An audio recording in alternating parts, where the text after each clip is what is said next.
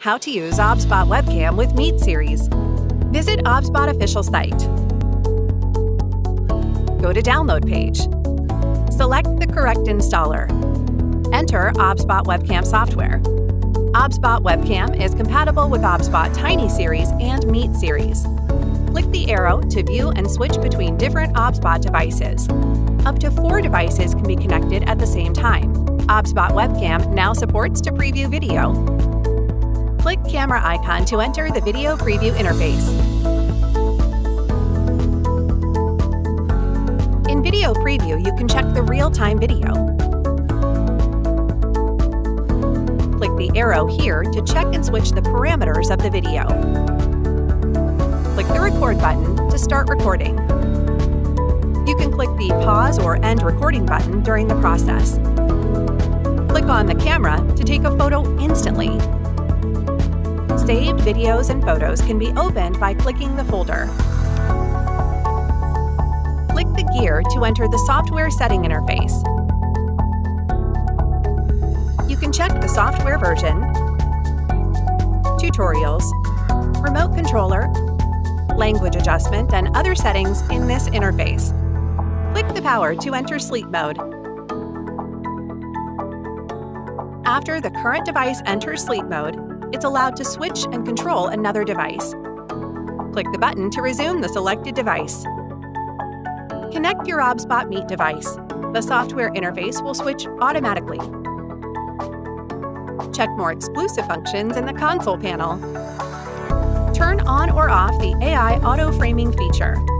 You can choose different mode on demand. Click Virtual Background button. The device will enter into the virtual background mode. Toggle the slider to adjust the blur effect. Click the green button. You can switch to the green screen background. 2 colors are available in this condition. Click Replace button to experience the background replacement function. OBSBOT provides 2 default background images and a customizable background option. Click the plus icon to select a picture you want to use. Right-click to preview or delete the current picture. Click on different options to adjust the FOV. Click Reset to restore the initial position of the device. Enter the image panel. You can adjust the parameters of the image according to your preference. Turn on or off HDR feature. Focus mode adjustment.